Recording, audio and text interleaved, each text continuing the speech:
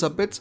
And the map to narrow is always good for FOD. So with FOD I mean Mordor or Eisen.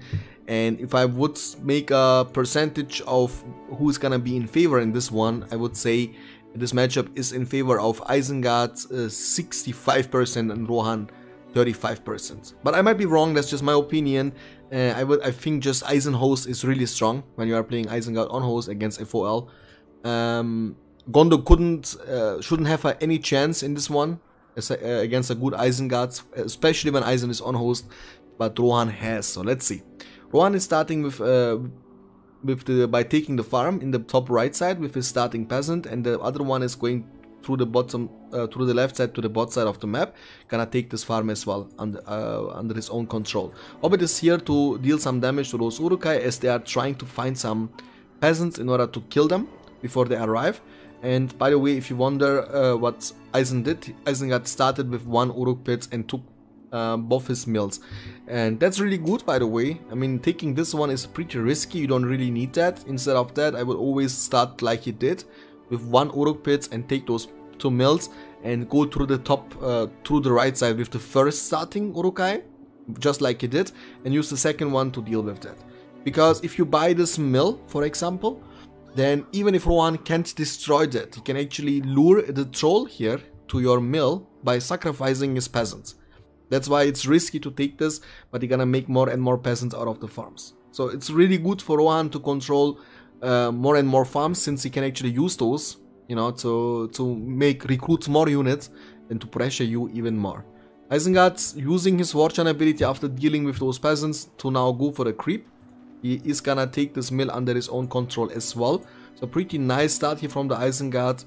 Not many peasants are coming. So you need to find a good balance between making extra peasants and also going for horses early on. And I think the horses or the stable will come up soon for the Rohan player. Nope, he's gonna go for another farm inside.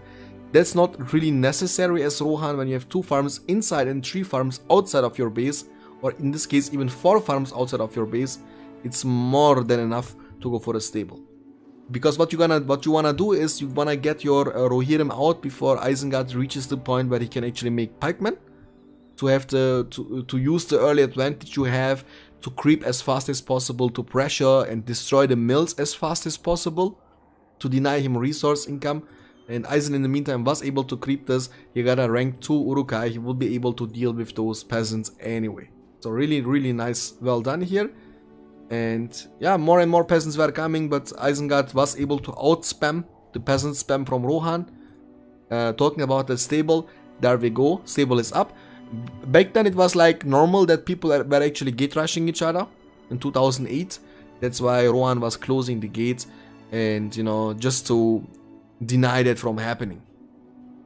Isengard didn't really attempt to go for a gate rush, but just in case, you know, just close the gates, why not? Better safe than sorry. That should be the motto, by the way. However, it looks like Rohan was able to creep here with his Hobbit. He got a rank almost 4 Hobbit here by himself. That's really well done by him. I didn't see who got the treasure. It does not really matter too much. Eisen has 2-3 mills under his control. You're gonna have the 4th one pretty soon. That's more than enough for Isengard to come, you know, to be able to spam more and more units, to fill up the base, to go for upgrades pretty fast, and then he will be forced to make more and more pikemen into berserkers, because pikemen are really weak against peasants, so only pikemen won't secure you the map control. There are some archers on the field as well. He is gonna move to the outpost, by the way, it looks like. Or he can use those crossbowmen to put them inside the tower if he really wants to, and I think that's the plan from the Isengard player. Rohan arrived here at the mill. He will be able to kill this Urukai, regain the map control. Lurtz is on the field, by the way. Lurtz is a pretty strong hero against Rohan horses early on.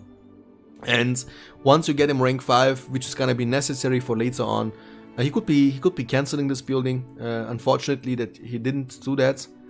And smart move by Eisen, creeping this troll with crossbowman. Rohan saw that actually. I'm wondering why he actually did go for a crossbowman. That would be a really decent amount of experience and PowerPoint gain here after killing those crossbowmen. He gonna go for a creep, by the way, I guess. Nice avoiding the damage by moving around. Just move around from this side. Crossbows are coming out. and they are immediately going inside to bait the Rohan player to come for them.